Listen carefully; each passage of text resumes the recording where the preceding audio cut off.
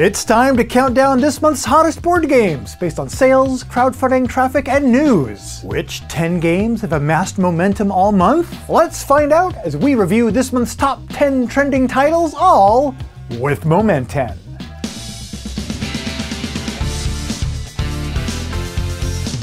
Hey, I'm Chaz Marler with Watch It Played, and the first game that we shine a light on this month is Dying Light, the board game, which built its buzz this month with a successful Kickstarter campaign that raised over $1 million before being completed on March 20th. Based on the best-selling video game series, in Dying Light, the board game, up to 4 runners work together to survive wave after wave of the unrelenting zombie-like infected in the last human outpost left on Earth. The game aspires to provide a fresh take on the survival genre with an intuitive and easy-to-learn rule set. Additionally, it offers cooperative and true solo experiences, both which feature a sprawling modular city map, 3D structures, interactive aids and hazards, an impactful day and night cycle, and an adrenaline-fueled combat system based on parkour. Parkour! But before society succumbs to the zombie hordes and we lose everything forever, let's try a game that features everything ever in the first game that helped make this episode possible, Everything Ever from Floodgate Games. Everything Ever is the party game that you have been preparing for your entire lifetime, whether you know it or not. It's true, you're ready. All those movies and sports, shows, music, food, people, and general bits of knowledge that you've been storing in your meaty mental memory, well, now can finally be used to save the day. Just draw a category card and say a thing that matches that category, such as every breakfast cereal or every Star Wars character. Go around the table with each player adding an item, take a penalty if you can't, change up the category to one you think you know better, or score a bonus for coming up with an answer that matches multiple cards. Look, you don't need to know everything. You just need to know one more thing than your friends do. Follow the link in this video's description to find Everything Ever, everywhere, wherever quality gaming experiences are made available through the products that they sell. The exploration and adventure of the game's 7th continent returns now in the recently released 7th Citadel, an all-new cooperative journey adventure game from the 7th continent's same creative team at Serious Pulp. Explore the collapsing lands freely by gradually unveiling the board using numbered terrain and event cards, interacting with the environment, conversing with its inhabitants, and building a city that will renew the land. The 7th continent was immensely popular. I don't need to tell you that. It was all over the place through multiple Kickstarters and reprints, and just boy howdy, people love this game. It's great. So I imagine that lots of gamers out there are also going to be eager to dig into this sequel. Now, the game is currently in the process of shipping to its Kickstarter backers, posting on March 6th that more than 25,000 backers have already received their pledges. And for those who aren't among the 33,000 that backed it, the game is also listed as coming soon on the Serious Pulp website. So sooner or later, the 7th Citadel will be sitting on store shelves. Do you believe in coincidences? Because coming in at number 8 for a second month in a row is Earthborn Rangers, a customizable cooperative card game for 1 to 4 explorers set in the wilderness of the far, far future. Players build a deck that reflects their rangers' interests, personal history, and personality. Then, as they explore the open world, their own story takes shape, augmenting their deck with improved equipment, refining their skills, and the memories that they will collect along their journey. Earthborn Rangers seem to grow in popularity exponentially over this past month, thanks, in part, to not only the successful completion of a crowdfunding campaign to fund a second printing of the game and several of its expansions, but also a glowing review by the channel Shut Up and Sit Down. That always gives the game an extra little nudge of momentum. If you're interested in Earthborn Rangers, well, their most recent GameFound campaign was accepting late pledges as of the time of this recording, so there still may be time to get on board to explore its upcoming second printing. A neat little game that I was recently introduced to at AirCon earlier this month lands in spot number 7.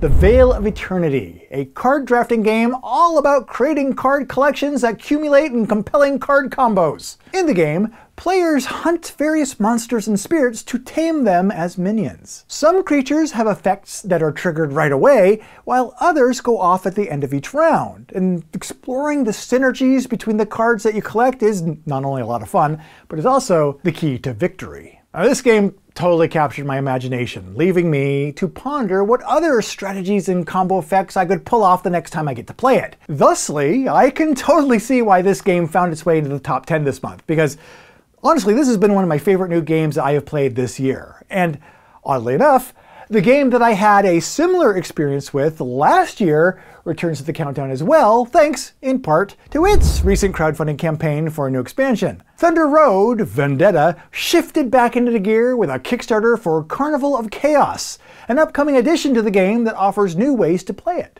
Rabid racers roll their cars into the arena, collecting wild party favors, powerful super weapons, and precious, precious scrap along the way. This expansion also adds support for a 5th player.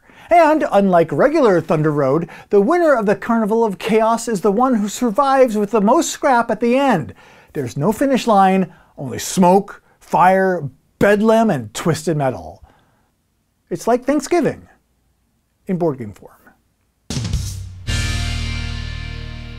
In spot number 5 is Galactic Cruise, where the goal is to build and launch space-bound shuttles to send guests on luxurious cosmic vacations. As a supervisor of this company, you will be expected to not only build these shuttles and satisfy your guests, but also to help the company thrive by enhancing the company network, inventing new technologies, and growing its workforce. To accomplish all these things, you'll acquire ship blueprints, construct those shuttles, attract guests, and build developments, all of which ebb and flow with the actions of other players. You know what Galactic Cruise is doing?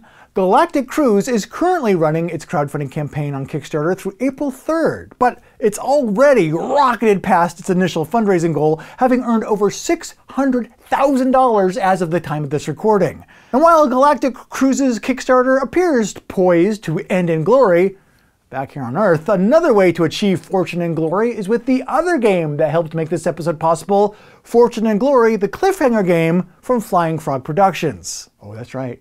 The wildly popular pulp adventure board game, Fortune and Glory, is back with a brand new revised edition. This new edition contains over a decade's worth of polish and errata, a streamlined rulebook, and an even more compact box. Meaning that this game and its components finally fit snugly on gamers' shelves. Oh, thank you!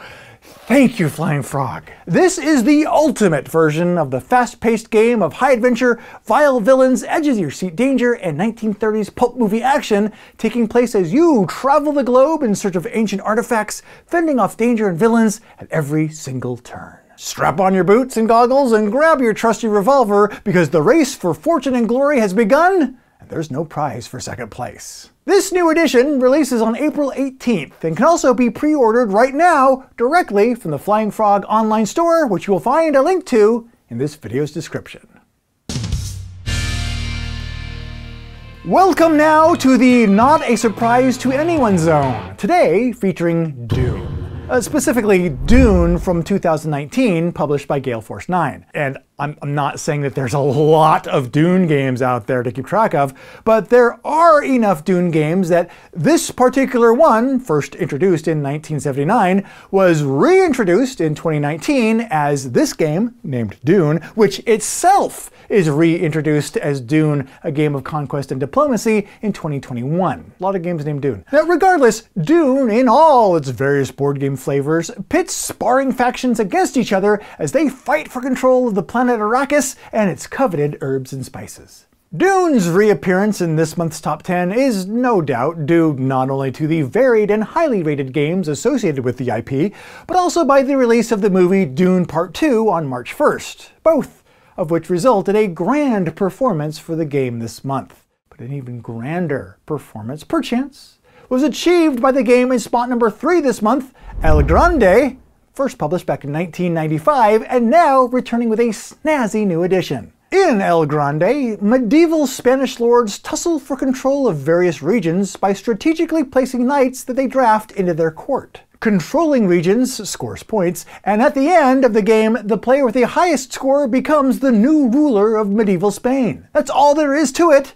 That's all it takes. This new edition of El Grande retains the original rules, but also includes 2 new mini-expansions and additional action cards that weren't available in the original version of the game. These things weren't original, nope, very poorly constructed sentence that he had written just hours before. So let's try that again. These items weren't available in the original version of the game, making this edition even a bit more grande still. Still not the most grammatically correct sentence in the world. But let's move on to number next.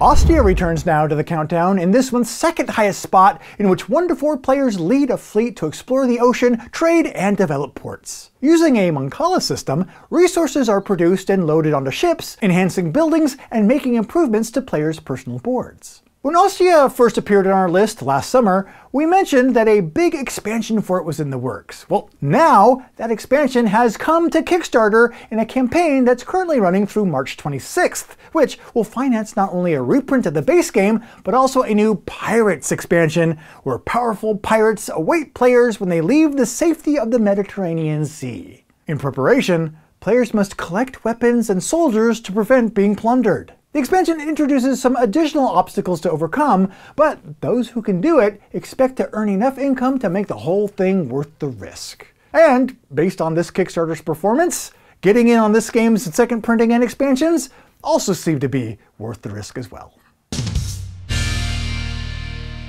And boy howdy, doubling the momentum of any previous game on this month's list is the announced special edition of Puerto Rico 1897, which isn't even scheduled to begin its crowdfunding campaign until the 3rd quarter of this year.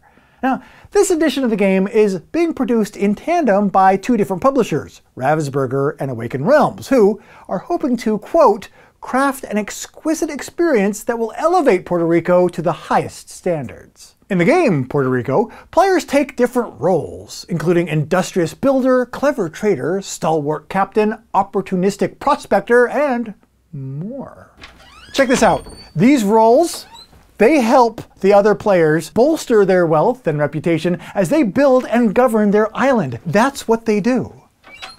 This newly announced version of the game isn't even expected to ship until 2025, but when it does, its publishers are hoping to provide players with an extremely polished, high-end special edition. But for now, we've reached the tail end of this month's countdown. But fear not, stalwart viewer, you can click here to continue on to our most recent Board Game Buyer's Guide episode, where you will find 24 more board games that are available right now on store shelves, including new releases and restocks, a roundup of retail recommendations, and a few surprises. We'll see you over there, and thanks for watching.